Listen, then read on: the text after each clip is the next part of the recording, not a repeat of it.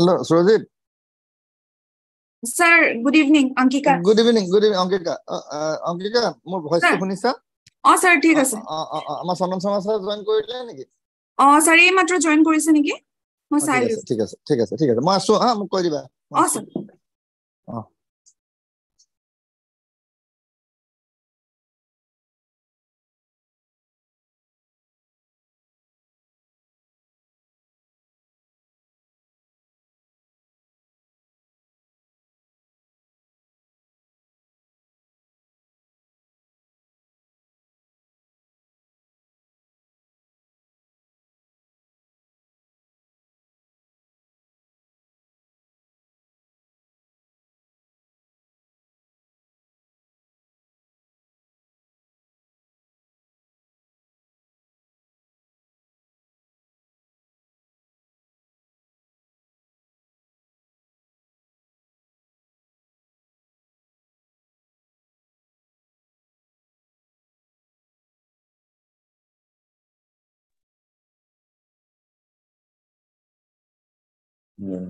Start video.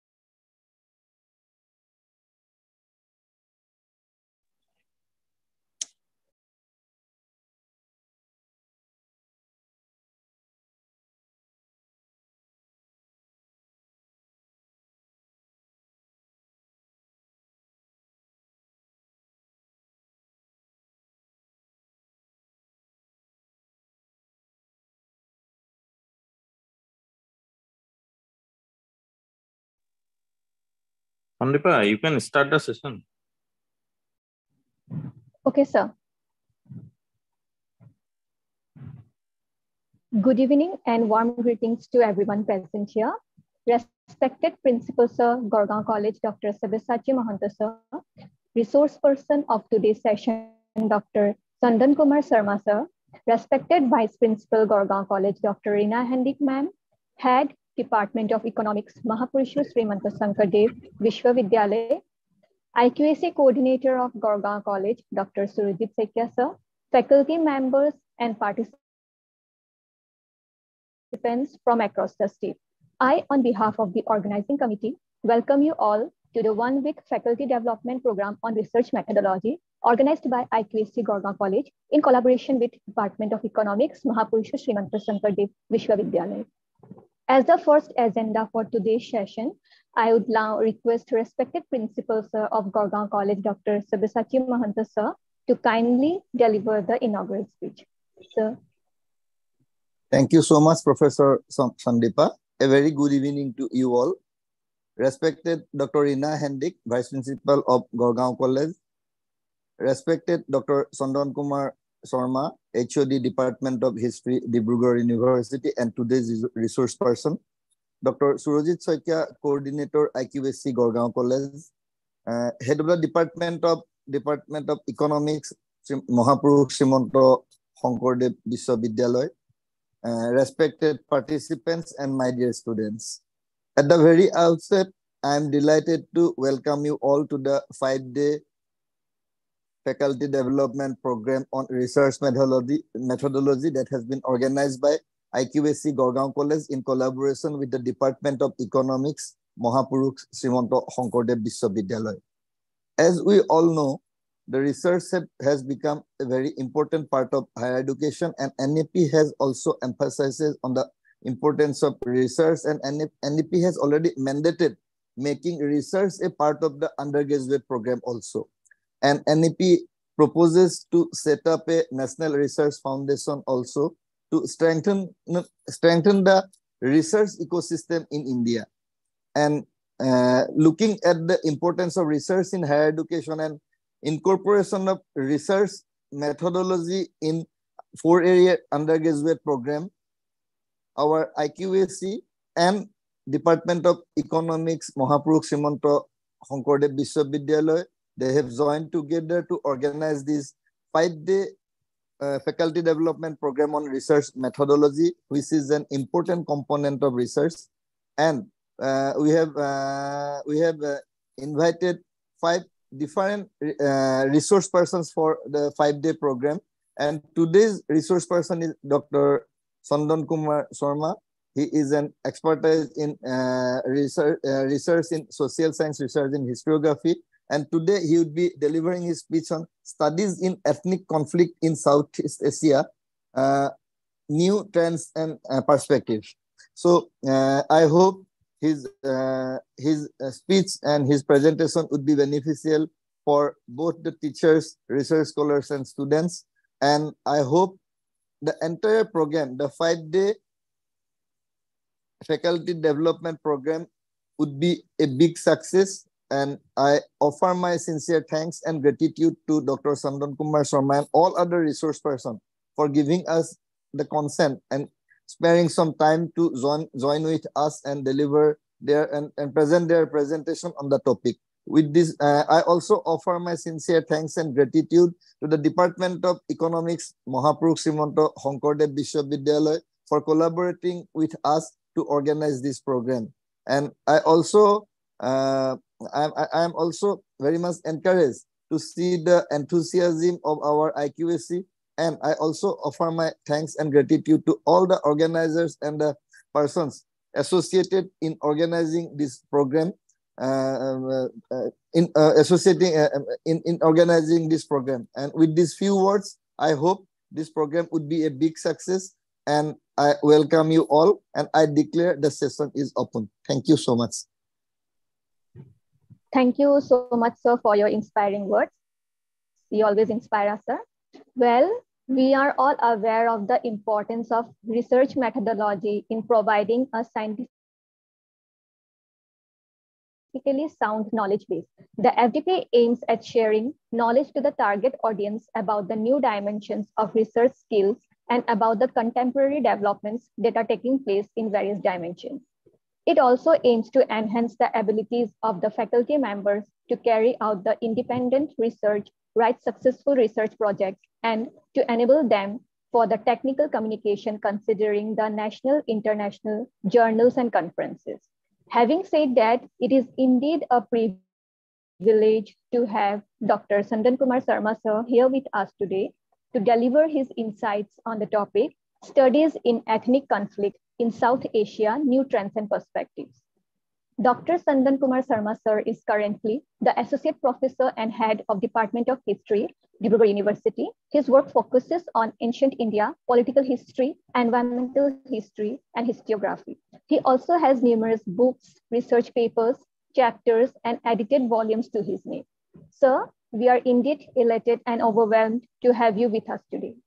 Before I hand over the session to sir, I would like to draw the attention of the participants that we are live on Zoom as well as on the official YouTube page of our college. The participants can send their queries on the chat and comment box on both the available platforms. Feedback link will be shared in between the session in the comment box on both the platforms. So without much ado, I would like to hand over the session to Dr. Sandan Kumar Sharma sir. Over to you, sir.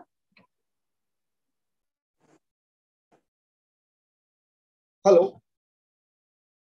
Yes, sir. Yeah. Thank you. I would like to offer my thanks to the principal, Gorgaon College, for giving me this opportunity to speak on certain issues which are so important in the context of South Asia, in the context of India, as well as in the context of Northeast India.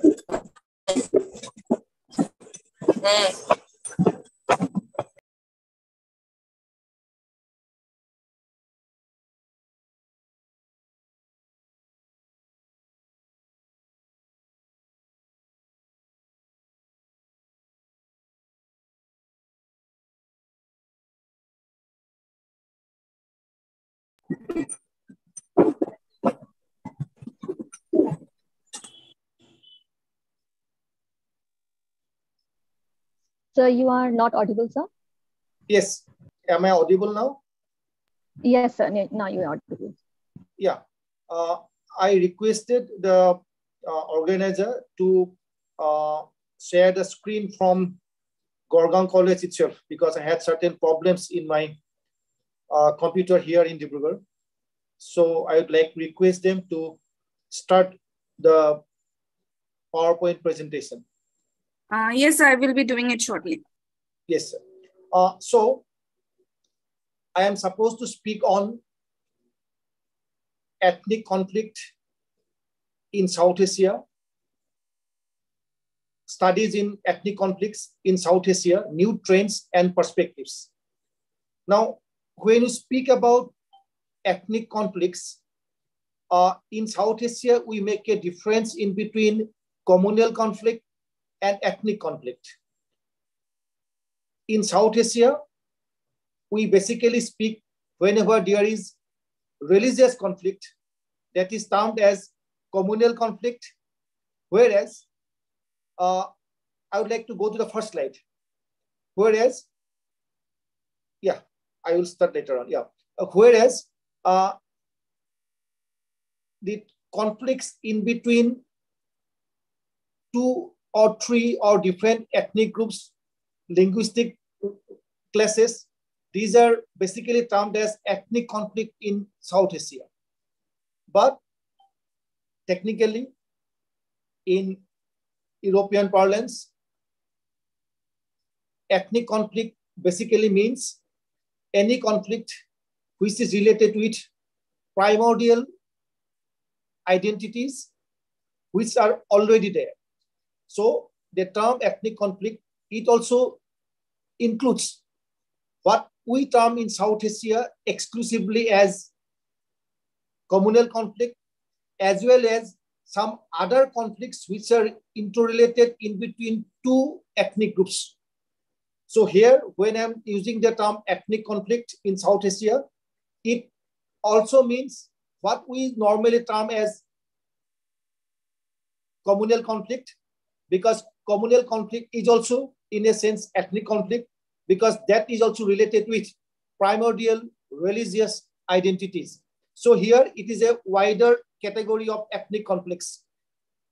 The normal divide, as we do in Northeast India or in India or in South Asia, that ethnic conflicts are different one and religious or communal conflicts are different one. That approach is not accepted here. So this term ethnic conflict in South Asia, it can be used to mean any kind of conflict which are related with primordial identities, whether that identity question is religion or language or any ethnic marker. So it's a wider basket, ethnic conflicts. Now, when we try to understand the research related to ethnic conflicts, we know we have studies on ethnic conflict, specifically what we term as communal conflict in the case of India since the early 20th century, and specifically as ethnic or that communal conflicts, it became too complex, specifically in the 1940s, leading to partition of India. And even after that, India witnessed several problems of communal conflicts throughout the 20th century, even at the start of the 21st century. So we have a robust literature on communal conflicts. And when we try to understand ethnic conflict in Northeast India, we also have lots of literature because Northeast India also witnessed problems of ethnic conflict. The moment we are speaking about ethnic conflict, we know the problems in Manipur between the Kukis and the Métis. That problem is still raging since the last 2 months. In Sri Lanka, there had been that problem in between the Tamils and the majority Sinhalese, and the whole late 20th century. The problem was in between the Tamil Tigers of Tamil Eelam, LTT, Liberation Tigers of Tamil Eelam. They basically spearheaded a very fierce armed insurrection against the Sinhala state to have their own state for the Tamils. And we know that the whole late 20th century, Sri Lanka suffered because of it a lot. So in India, as such, there have been conflicts. There have been studies related to conflicts. There have been lots of research on this particular area. Today, I will be speaking on certain new trends. New trends because they use some new perspectives. They use some new data. They use some new theoretical understanding to unravel the problem of ethnic conflicts. The difference between the earlier literature on communal conflict or ethnic conflict is that they basically tried to understand it in terms of some kind of a very primordial difference in between two different groups. So there have been multiple approaches. There have been the approach of primordial approach, which say that Hindus and Muslims, they are basically two different communities. And so there will be some problems leading to violence. So that primordial approach was always there. That primordial approach is basically believed by the communal agents and the organizations who believe in some sort of a exclusive identity marker. Then there had been the instrumentalist approach, which explains that violence as a strategy of political elites to further their political and economic interests. So according to the instrumentalist approach, this particular kind of violence is mostly used by the political elites to further their own political interest. And that interest, in certain cases, is manifested through polarization of votes at the time of elections. Then there have been social constructivist approach. So social constructivist approach, it tries to understand the emergence of communities in terms of social constructs through time and space, where prevailing discourses determine the course of relationship in between these two communities or the different communities. So social constructivist approach is a new one which tries to understand the very construction of the social identities, the identities which mostly formed in the colonial period, how they have been changing in the post-colonial period, and how in the present time the different identities are being constructed through multiple agencies, through media, through social media, through lectures, through political party literatures. So how identities are basically constructed, they're changed. So this particular social constructivist approach is a new one. So along with all these different kinds of approaches, we have a very huge amount of literature regarding ethnic conflicts or communal conflicts in India, in South Asia as such. Now, I will be speaking about few recently published books. Recently means in the last 2 decades, some very interesting books have been published and which have really used a new kind of interdisciplinary methodology. A methodology where there is a very important work, empirical research is being done, rather than only understanding based on some conceptual methods, very generalized conceptual methods. Some of the new research scholars, they have tried to explain the problems of conflicts, identity conflicts with sound work, empirical work on those particular areas which have seen such type of conflicts in the late 20th century or specifically in the post-independent period. So next slide. One particular very interesting book, that particular book is titled Ethnic Conflict, Civic Life, Hindus and Muslims in India. It is written by Ashutosh Varshney. So the book was published in 2002. So the name of the book is Ethnic Conflict and Civic Life, Hindus and Muslims in India. In this particular book, he tries to understand the whole problem of ethnic conflict from the perspective of civic life. By civic life, he basically means the quality of civic engagement in between the Hindus and the Muslims. That means the quality of civic engagement, if that engagement is robust, if that engagement is very sound, if that engagement is there in different platforms, not only in schools, not only in colleges, but also in the markets, but also in sports associations, in other civic associations. So wherever there is a robust relationship in between the two communities in a particular locality, that civic life which is manifested through cross-connected kind of a relationship in between the two communities, there the possibility of riots is much less. He basically says ethnic peace should, for all practical purposes, be conceptualized as an institutionalized channeling and resolution of ethnic conflict. So wherever there will be ethnic conflict, he says whenever there are different identities, different ethnic groups, obviously there will be difference of opinion, there will be difference of issues, there will be conflict. Multiplicity of identities within a same space, it will obviously lead to conflict. But conflict does not necessarily mean it should lead to violence. So conflict can be channelized for resolution of ethnic conflict. And that resolution of ethnic conflict can happen through a robust civic life. Take for example, if Kukis and the Métis, they can have a robust civic life in a particular area, then that particular relationship in between the two communities can be used for channelizing a kind of a resolution for ethnic peace.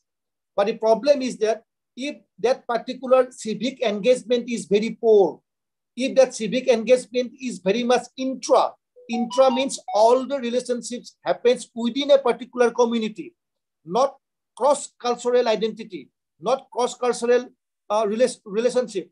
Only one particular community, all the relationship happening within that particular community. And the other community, every relationship is intra, not inter.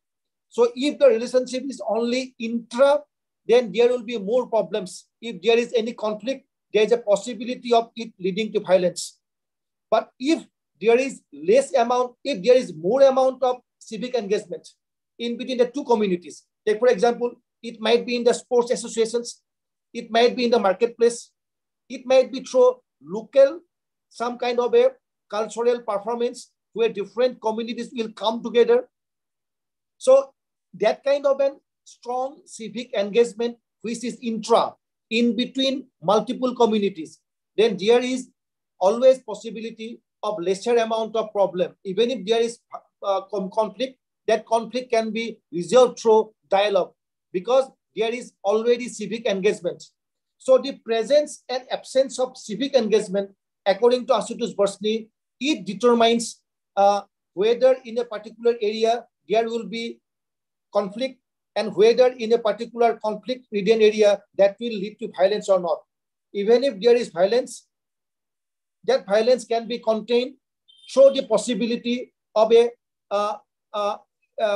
institutionalized channeling of resolution of ethnic conflict through that pre-existing civic engagement.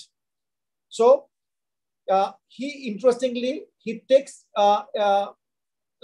very interestingly in this particular book, he tries to compare and contrast certain cities in different parts of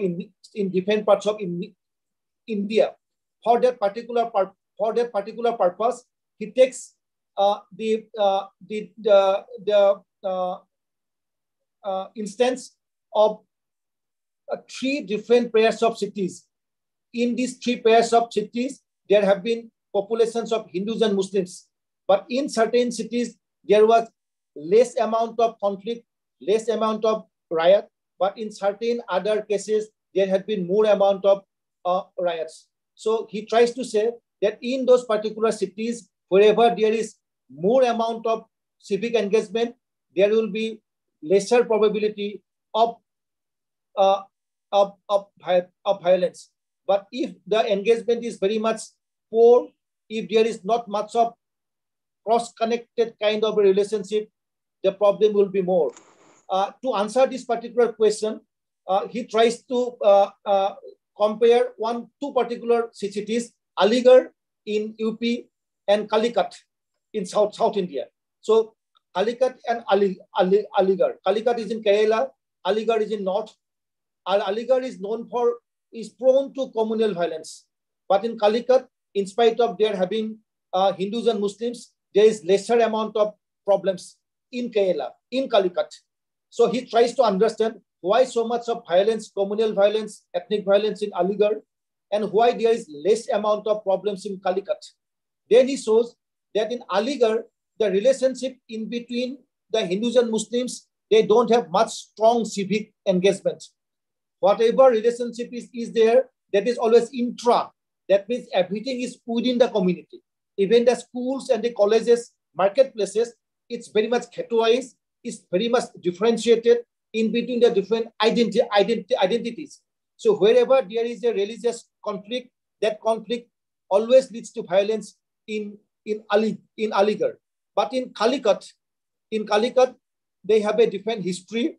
And in Calicut, they have a strong relationship in between the two different groups.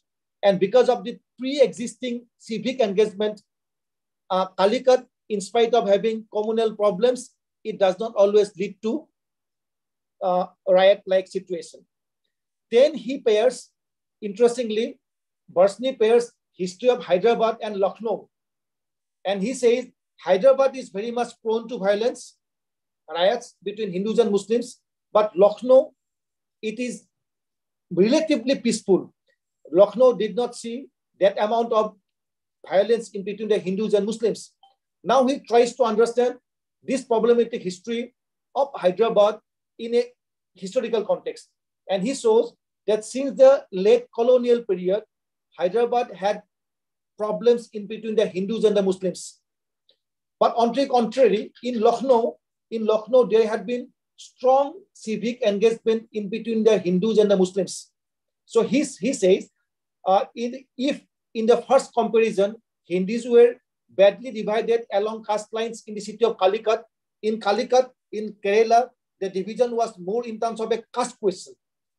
But in the case of Lucknow, in the 20th century, I'm speaking about 20th century because his data is from 20th century, because the book was published in 2002. He says, in Lucknow, it is the Shia-Sunni conflict in the city of Lucknow that have been functionally equivalent.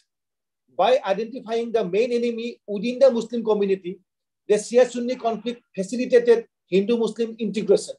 So in Lucknow, there is a mass level integration in between both the communities, which works as a defenders of peace. And this engagement is based on mutually dependent economic activities. This economic interdependence in between the two communities work as a bulwark of peace in Lucknow. But in Hyderabad, there is only elite Hindu-Muslim integration and absence of mass level Hindu-Muslim civic engagement, which aggravates communal tensions to develop into communal violence in Hyderabad. So then towards the end of his pairing, he studied in between two cities in Gujarat, Ahmedabad and Surat. And here also he tries to show that it is his main thesis, that it is a presence and absence of civic engagements which determines whether a particular area, in spite of having ethnic conflicts, whether that conflict will lead to violence or not. Even if it leads to violence, a strong civic engagement will lead to a quicker resolution of ethnic conflict. But if all the relationships are ruptured, if all the relationships happen only within the community, not inter-community relationship, then the problems persist. If there is any violence, if violence also continues for a longer period of time. Next slide. So according to him, pre-existing local networks of civic engagement between two communities stand out as the single most important proximate cause. There have been some interesting studies 30 years back, at the time when there was Babri Masjid, destruction of the Babri Masjid in 1992. Even in Assam, there had been certain problems in between the two communities. But even if there were tension, in certain areas, it did not lead to conflict or violence, but in certain areas, it led to violence. There was a very interesting news, perhaps it was in Indian Express. It says in 1992 why communal conflict in Huzai, not in Haju? Then this is prior to this particular analysis of the book by Asutosh Varshney. In that particular news report, it was being said, I remember I was in Cotton College at that particular point of time, that in Haju, there had been a strong bonding in between the two communities. And because of that, even if there had been some amount of tension, that tension was resolved. But in Huzai, that relationship was a little bit weaker. And because of this, there was more problem in Huzai area in 1992. So this particular understanding of existing relationship, civic engagement in between the two communities, that can be used even in the case of Northeast India. We know that in certain cases in Northeast India, in spite of two communities living together for hundreds of years, there erupted violence, inter-ethnic violence. Like for example, around 2005, there had been violence in between the Dimasas and the Karbis. But again, because there had been continuous local networks of civic engagement between the two communities, so even if that particular problem in 2005 emerged as a communal or ethnic tension in between the two communities, but it was resolved soon. And after that, we don't see much amount of that particular tension in between the two communities. So this particular framework of the local networks of civic engagement that can be used even in case of the areas or the communities where we see emerging ethnic problems in different parts of Assam or in different parts of Northeast India. So where such networks of engagement exist, tensions and conflicts were regulated and managed. Where they are missing, communal identities lead to endemic and ghastly violence. In rural India, in spite of absence of formal associations, civic interconnections exist among the communities. So he said that even in the villages, it might be the playgrounds or the entertainment or the community functions can provide interaction in between the two communities. This particular thesis, which speaks about the inter-ethnic relationship, civic engagements. So it's a very interesting book, and this particular understanding can be used to other areas which experienced communal or ethnic violence in the recent past. Next slide. So everyday and informal forms of civic communication may contain conflict and tensions in the villages, but associational civic engagement is necessary in urban areas to serve the same process. But this particular thesis was also criticized. Paul Brass, a famous social scientist who had studied communal problems in North India for a long period of time, he said, though it is important to understand civic engagements, but it is not always the civic engagements which decides whether a particular place will witness communal problems or not. Because according to him, it is politics and police, not civic engagement or its absence, that determines the course of communal violence. So Paul Brass said, it is the politics and police, role of politics and role of police, not civic engagement or its absence, that determines the course of communal violence. So he basically suggests that it is not only the civic engagement in between the communities which always determine the course of violence, the state and the police also plays the most important part. Wherever the state is vibrant, the police force is strong, they have the political mandate to contain violence. Paul Brass says, even if there is communal violence, the state can immediately control it. So according to him, the politics and the role of police is also important. And he says that it is not civic engagement or its absence. But when we try to read Paul Brass and his comparative pairs of different cities, it also speaks a lot that yes, civic engagements at the local level, it always matters. If there is a vibrant civic engagement in between the different communities, and specifically for a region like Northeast India, where we have multiple different communities multiple different ethnic groups as well as linguistic groups. The civic engagement in between the different communities is very much important to contain any conflict so that it does not necessarily lead to violence. Next one. Next. Yes. Now this is another interesting book. This is written by Stephen Wilkinson. The name of the book suggests a lot about what kind of thesis he is promoting. Votes and Violence, Electoral Competition and Communal Rights in India. Now Stephen Wilkinson and the earlier scholar, both of them, they basically use the same amount of data. That means the earlier book by Ashutosh Varshney, Civic Engagement book, and this particular book, Votes and Violence, both of them work together. They collected huge amount of data since 1947 till the last decade of the 20th century. But both of them, they come to different conclusions. And that is the most interesting part about social science. At the same time, even in the case of conflicts and riots, what might be true in a particular area may not be true in a particular different area.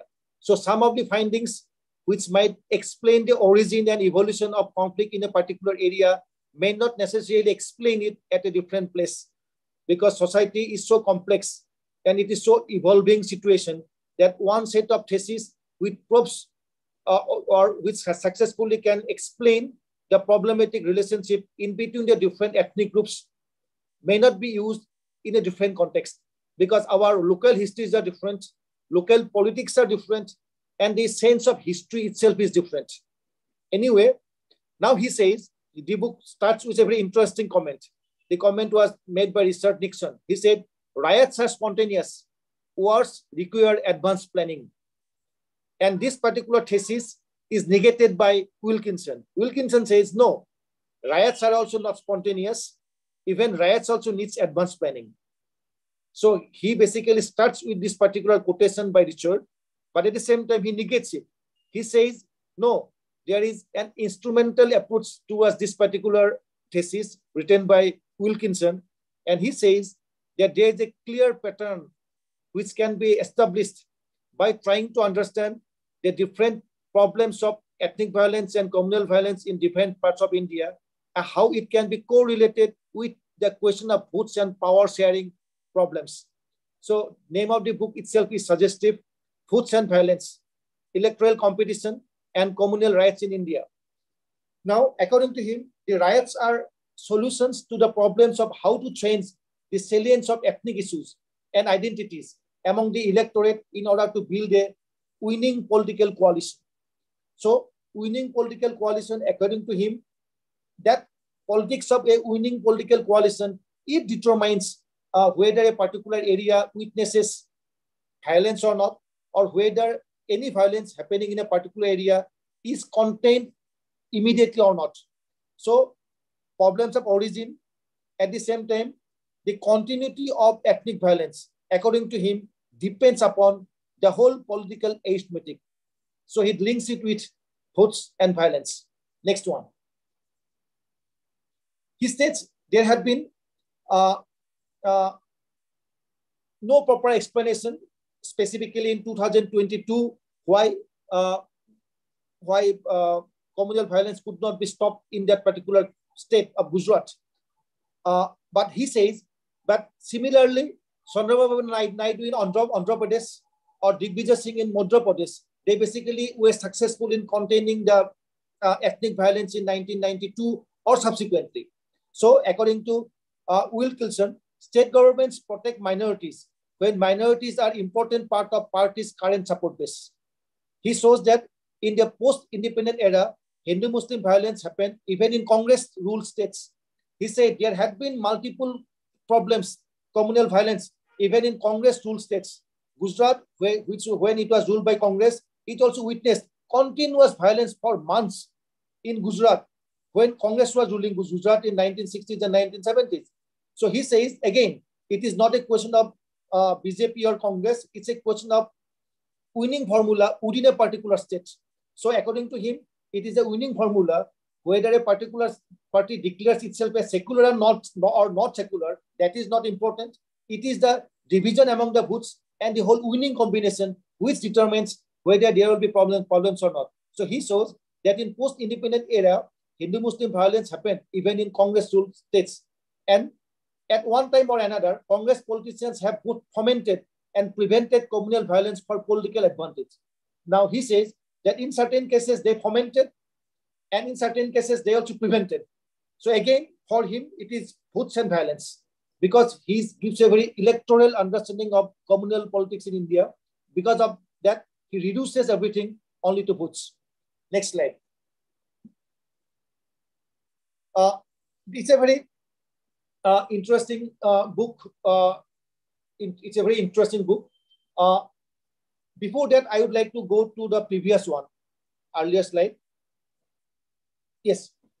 Now, Wilkinson, he used statistical analysis along with qualitative data based on archival research, extensive fieldwork, and primary and secondary sources. So as a researcher, this is more important. So he uses statistical analysis with qualitative data based on archival research, extensive fieldwork, and primary and secondary sources. So it's a purely interdisciplinary method. Archive is there, fieldwork is there, personal interviews are there. So he tested his theories of electoral explanation of Hindu-Muslim violence in India by using state and town level data on Hindu-Muslim riots in India for over 5 decades.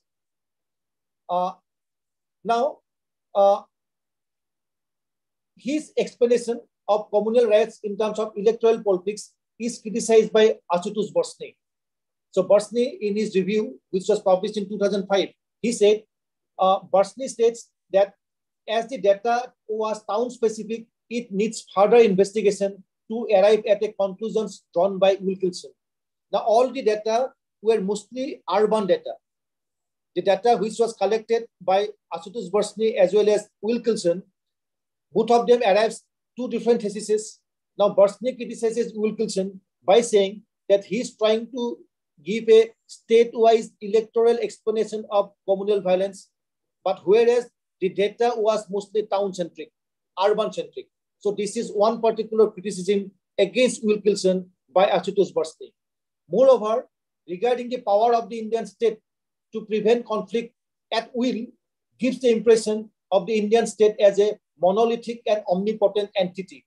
Now he says that, Wilkinson says that the power of the state can determine or can really stop violence at a particular moment of time in a particular state. But Varshney says that Indian state is not so a monolithic state. Multi-party interest, and even within the police and bureaucracy, there might be different thinking going on.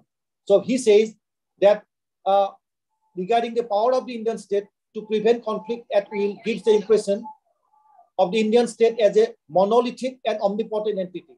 And Varshney states that the ruling party is the boss of the bureaucracy and the police forces, opposition parties also wield considerable power. It's a very interesting point given by Varshney. Varshney says, though the ruling party is the boss of the bureaucracy and the police forces, even the opposition parties also wield considerable power. Moreover, the police forces and officers can also subvert the ruling parties through subterfuge, dissimulation, and feigned compliance. So there are different kinds of logic. At the same time, bureaucracy, whether the ruling party, they can really manipulate or they can really control the entire bureaucracy as they will. So there are certain problems as far as Varshney says. So he criticizes Wilkinson that his data is imperfect. At the same time, it will be wrong to suggest that the bureaucracy and the police force always works on behalf of the ruling party. And there might be some other different kinds of interest going on within that particular different stakeholders. So that very understanding of a monolithic and omnipotent entity of an Indian state, he also criticizes this particular understanding as it was put forward by Wilkinson. Now, next book. This is a riot politics, Hindu-Muslim violence, and the state, Indian state. Now, he gives a very interesting point. He says, okay, as the instrumentalist theory says, that it is the elites who mobilize the masses to go for communal violence, through which they basically want to capture power. Now, Berensot asks a different question. Why the common people, why the urban proletariat, they support such kinds of violences? Why they become party to such riots? Why they are always on the streets?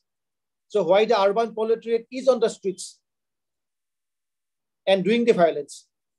So why they support these kinds of things? So Berensot again, he is a very reputed social scientist. Through his groundbreaking work in Gujarat, he tries to explain the process of mobilization and instigation through which the common people become part of the communal game. According to him,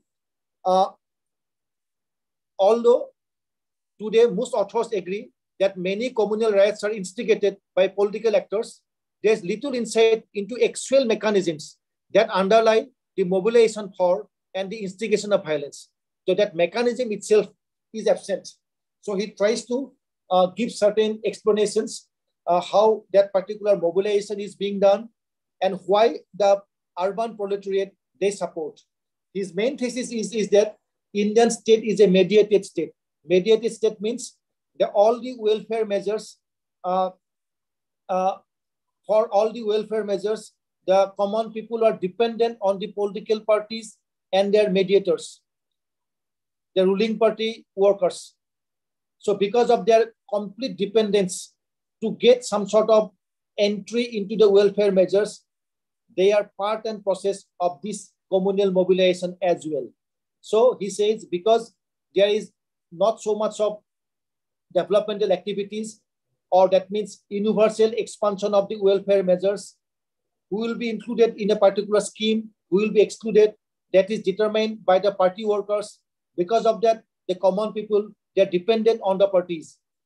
So this kind of an explanation, but it had a very sound, robust work at the local level, and he basically unravels the local problems and how the local people become embroiled in communal violence. It's a very interesting, groundbreaking work. Next. Next slide.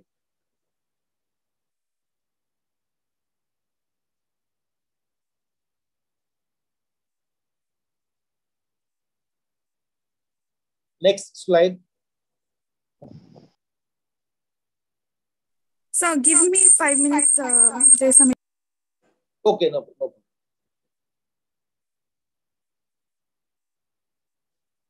Okay, so I was speaking about Berensot's book, and now let me come to another interesting work. It is Sudha Pai and Sajjan Kumar. Sudha Pai and Sajjan Kumar, their book is Everyday Communalism, Riots in Contemporary Uttar Pradesh. They basically try to explore the small riots in different parts of Uttar Pradesh, specifically in eastern Uttar Pradesh, and how the different political parties, how the interested groups, they behave in different political riots in eastern Uttar Pradesh, and why such kinds of inter-religious conflicts, they persist. Now there is a very interesting book. It is written by Ajoy Varghese. The name of the book is Colonial Origins of Ethnic Violence in India. So in this particular book, he tried to explain the origin of ethnic violence since the colonial period. Next. Next. Yes. So according to Sudha Pai and Sajjan Kumar, there have been shift in the strategies, and it is being said there is a combination of quiet nationalism, quiet communalism, and low intensity incidents, and a consequent rise of communalism without communal riots. So, and there have been also in the riots in the urban areas, there is emergence of mafia dons, rise of the class of frustrated, educated, unemployed youth, increasing cultural conflicts over religious practices, decline in local industry due to globalization.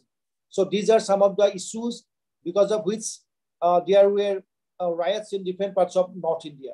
Next. Next, I have said it. Next. Next. Yeah. Now let us come back to this particular book, The Colonial Origin of Ethnic Violence in India. Now the author explanation of the colonial origin of ethnic violence in India gives primacy to the changing nature of colonial administration in India, especially after the revolt of 1857. He basically says, after 1857, the British were no longer interested in annexation of new Indian states. So there have been multiple princely states.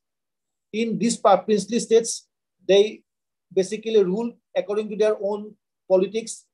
Only some British resident commissioner was present in these particular princely states.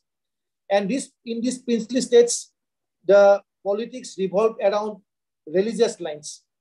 But whereas in the directly administered states by the British, the politics revolved more on caste.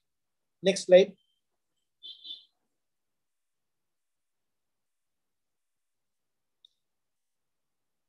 Next, yes. The princely states, which were indirectly ruled, had their own autonomy, where different rules of social stratification worked. In the British provinces, caste became the central troop of administration, whereas in the princely rulers gave primacy of religion over caste identity. Now, author picks up Jaipur and Ajmer districts. According to the author, these two cases are remarkably similar, except that during the colonial period, Jaipur was a princely state, Ajmer was a British province. And he shows that in Jaipur, there was more communal violence, but whereas in Ajmer, there is less amount of violence. And he tries to go back to a very colonial origin of violence. Next slide. The same thing he also tries to explain in the case of Kerala. In certain places of Kerala, take for example, Southern Travancore region, which was a princely ruled state, there is more amount of communal tension, but in areas which were directly ruled by the British, there had been less amount of tension. So he says, under the areas which were ruled by the British, caste question became more important. Caste politics became more important. But in princely ruled states, the religious mobilization was promoted by the princes in those provinces. Because of that, in the post-independent period, the problems persisted. Next.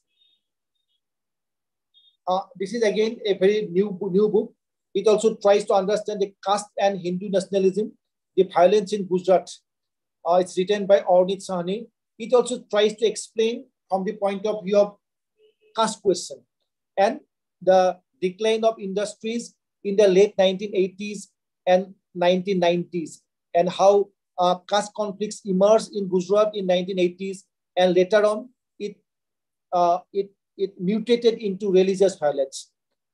So my basic purpose was to give a perspective of the different interpretations and the different perspectives through which interethnic and communal politics and communal violence have been interpreted.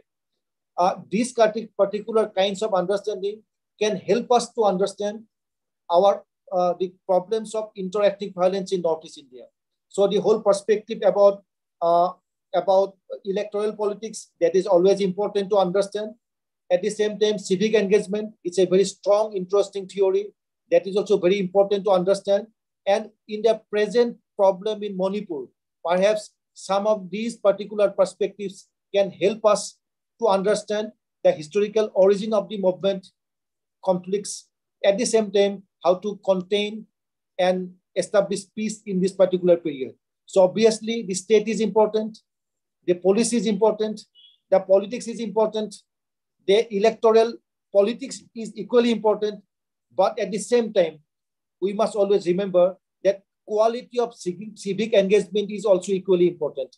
If any area, if an inter-ethnic community relationship very good, it is difficult to foment violence in those areas. But if the relationship is only intra, everything happens within a particular community, then it is always easy for a conflict to recede into a violent conflict. So perhaps in the case of Northeast India, these theories of electoral politics, ethnic conflict, at the same time identity and caste civic issues, equally the colonial origin of the different conflicts, these can help us to explain our own region in a new way, in a refreshing way. So here I stopped about the different understanding. My basic point was to explain some of the new books which has emerged in the last 2 decades, which have tried to explain the conflict situation in South Asia through a new perspective. And in this new perspective, the most importance is given to a interdisciplinary method where archive is important, historical archive is important, at the same time, local sociological understanding, empirical method, survey method, and most importantly, the qualitative research, going back to the people, talking to the different group of people about the impact, about the different practitioners who participated, who suffered, and every blended interdisciplinary methodology have given new explanations about interethnic and communal violences in South Asia. Thank you so much. So here I end my presentation.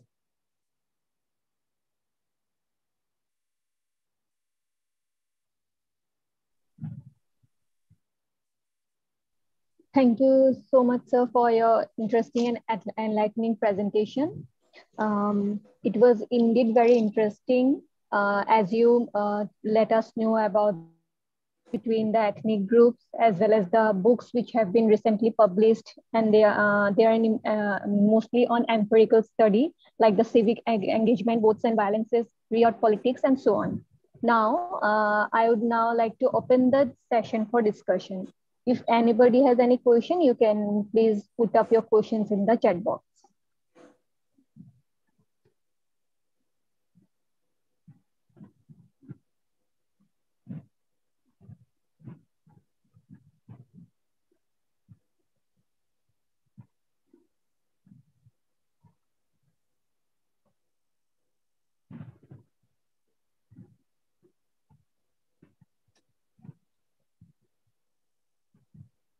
If anybody has any question, please do ask.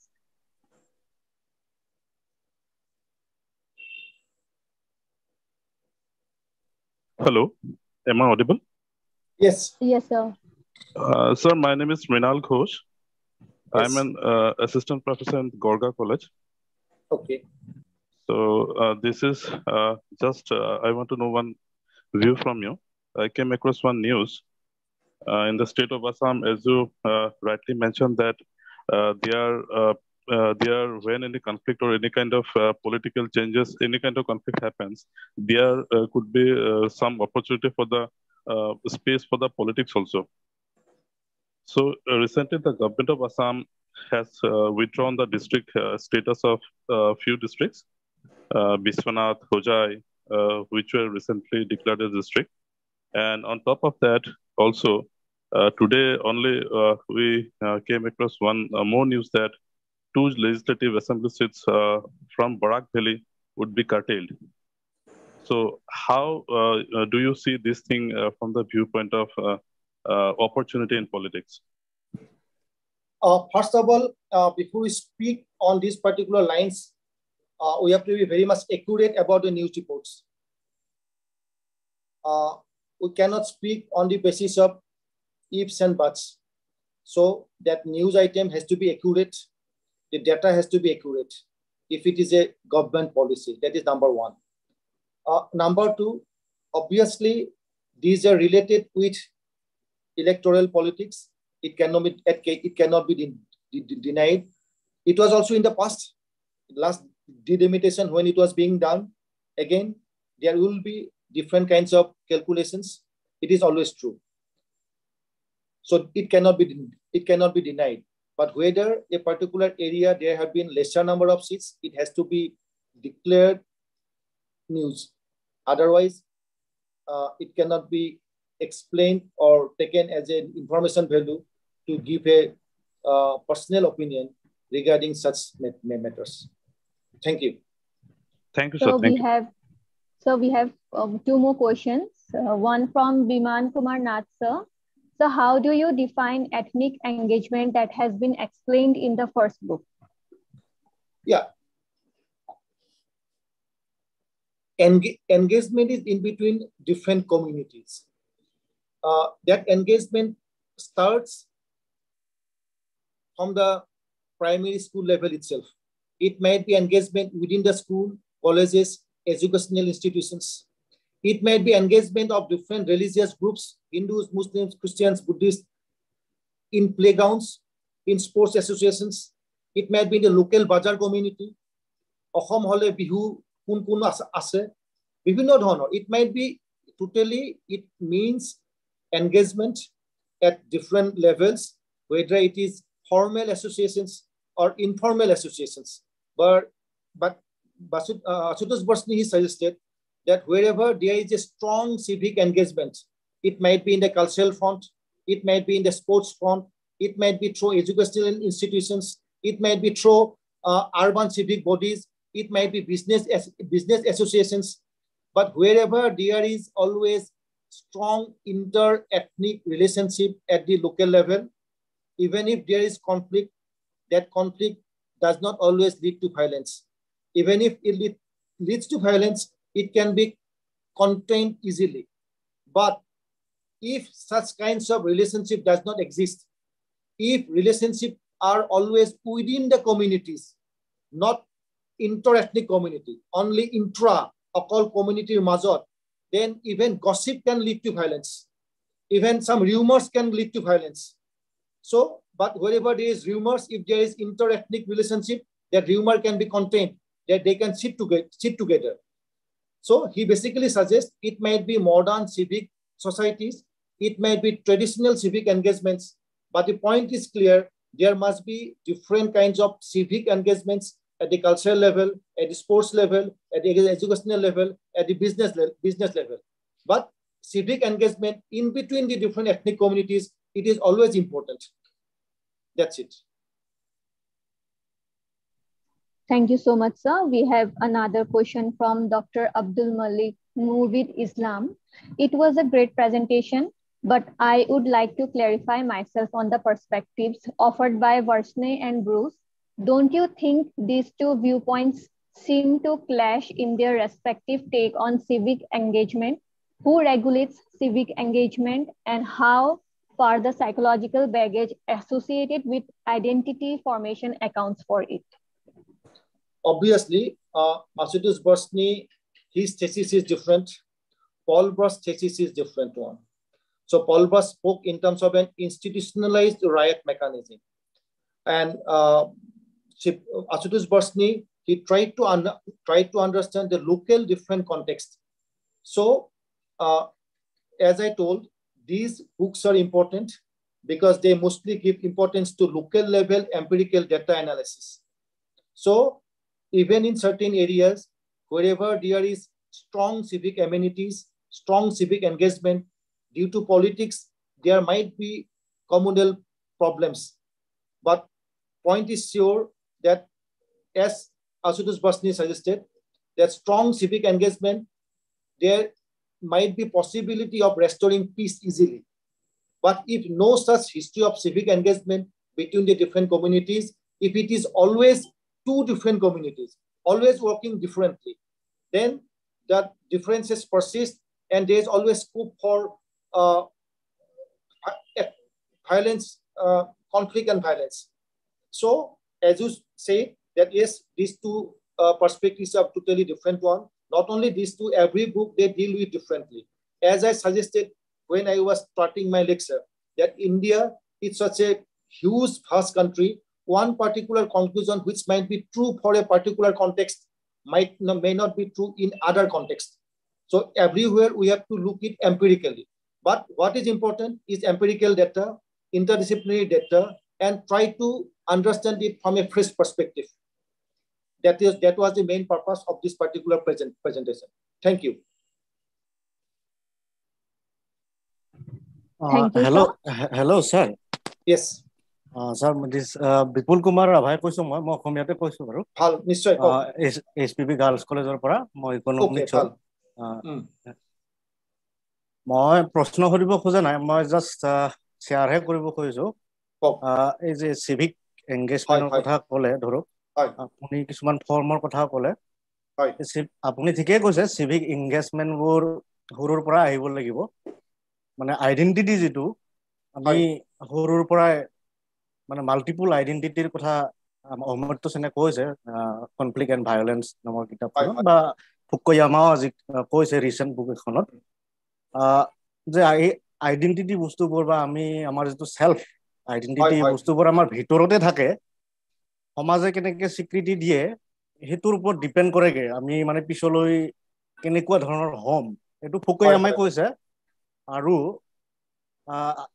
Amartya সেনে কৈছে যে আমি single identity লৈ থাকিলে নহব আপুনি যে আমি যে আলোচনাত আজি পালো ধৰক অকল মই যদি ৰাভা হৈ থাকো এতিয়া নিশ্চিতভাৱে কনফ্লিক্ট হ'বই স্যাৰ মই মানে অকল ৰাভা যে ধৰক মই এক্সাম্পল হে লৈছো আপুনি অকল হৰমাই হৈ থাকিলে এটো কনফ্লিক্ট হ'বই গতিকে এনেকুৱা কিছুমান আমি আইডেন্টিটি গঠন কৰিব লাগে মাল্টিপল আইডেন্টিটি ধৰক মই প্লেয়াৰ হ'ব পাৰো সিঙ্গাৰ হ'ব পাৰো teacher may be one of the identity different identities writer may be one of the identities so এইবোৰে মানে কনফ্লিক্ট আমাৰ সলভ কৰাত সহায় কৰিব নিশ্চয় নিশ্চয় মই জাস্ট শেয়াৰ কৰিছো স্যাৰ এই বস্তুখিনি আপুনি বা কি ভাবে এইবোৰ কথা আপুনি কোৱা কথা একদম সঁচা যে আমি বিভিন্ন সময়ত বিভিন্ন পৰিচয় আমাৰ থাকে কৰবাত আমাৰ নিজৰ কাষ্ট পৰিচয় কৰবাত এথনিক পৰিচয় কৰবাত অসমৰ পৰিচয় কৰবাত নৰ্থ ইষ্ট পৰিচয় কৰবাত ভাৰতীয় পৰিচয় কৰবাত হিন্দু পৰিচয় কৰবাত মুছলমান পৰিচয় পৰিচয় বিভিন্ন পৰিচয় সত্তাই এটাৰ ওপৰত এটা পিয়াজৰ নিচিনা কি চলি গৈ থাকে কিন্তু কথাটো হল কি যে ইয়াত যেহেতু কথাটো কৈছে বিভিন্ন পৰিচয়ৰ সংঘাত যাতে নহয় আৰু সংঘাত হ'ব পাৰে সংঘাত মানে যে সেই সংঘাত গৈ পেলাই এক ধৰণৰ এটা কি কয় এইটো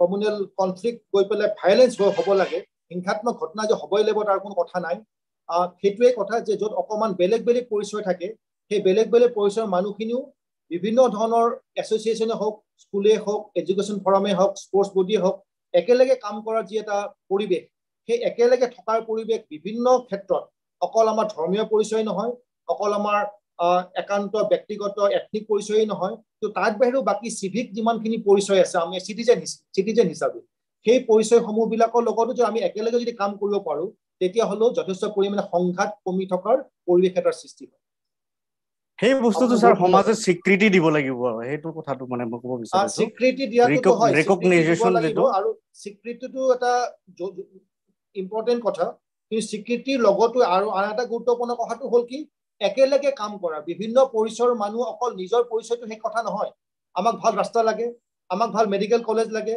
আমাক ভাল আমাৰ নিজৰ ইনষ্টিটিউচন ভাল হ'ব লাগে এই যিবিলাক আমাৰ বাকি যিবিলাক সমস্যা আছে সেই সমস্যাসমূহবিলাক অকল ধৰ্মীয় কথা হৈ থকা নাই সেইটো আমাৰ অকল এটা এথনিক পৰিচয়ৰ সমস্যা নহয় these are questions of our citizenship our welfare measures সেই প্ৰশ্নবিলাক যদি আগত যদি আহে তেতিয়াহ'লে বাকি পৰিচয়বোৰ সদায় ইমান গুৰুত্বপূৰ্ণ হৈ নাথাকে সেইকাৰণে আমাৰ এজ এ চিটিজেন আমাৰ যিবিলাক ওয়েলফেয়াৰ মেজাৰ্স সেইবিলাক যাতে ষ্ট্ৰং যাতে হয় তেতিয়াহ'লে সেইবিলাকৰ ওপৰত যদি কথা যদি কওঁ অন ইস্যুজ তেতিয়াহ'লে আমাৰ সদায় যিবিলাক অকল সংঘাত হ'ব পৰা যিবোৰ প্ৰাথমিক পৰিচয়ৰ কথা সেই প্ৰাথমিক পৰিচয় বিলাকে সদায় গুৰুত্বপূৰ্ণ হৈ নোলাবও পাৰে সেইকাৰণে আমাক এজ এ চিটিজেনশ্বিপ বাকি যিমানবোৰ ইস্যু আছে ওয়েলফেয়াৰ মেজাৰ্স তাতো আমি অকমান কথা পতা ভাল then perhaps we can shift from these problematic identity issues shift hey permanent abolition কেতিয়াও নহয় ধন্যবাদ thank you sir thank you sir I guess we don't have any more questions so with this we have almost come to the end of today's session I would like to now express my heartfelt gratitude to our respected principal, sir, of Gorgaon College, Dr. Sabyasachi Mahanta, sir, resource person, Dr. Sandan Kumar Sharma, sir, and the participants. So with this, we conclude today's session. Thank you. Thank you. Thank you. Thank you so much. Thank you. Thank you, sir.